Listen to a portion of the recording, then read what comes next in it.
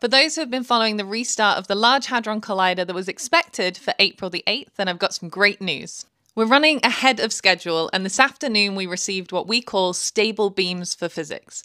So this is the point where the accelerators are ready to switch to a regular data-taking mode, and the detectors are ready to collect that data. This is a full 3 days ahead of schedule thanks to the fantastic work by the CERN accelerator teams. As a particle physicist, this means I will now be busy over the next few months in the control room collecting the data with my colleagues, and as always, I will be busy analysing that data to see what we can learn about how our universe works on the very smallest scales. And for those who are trying to watch the eclipse on Monday, I wish you clear skies and happy viewing.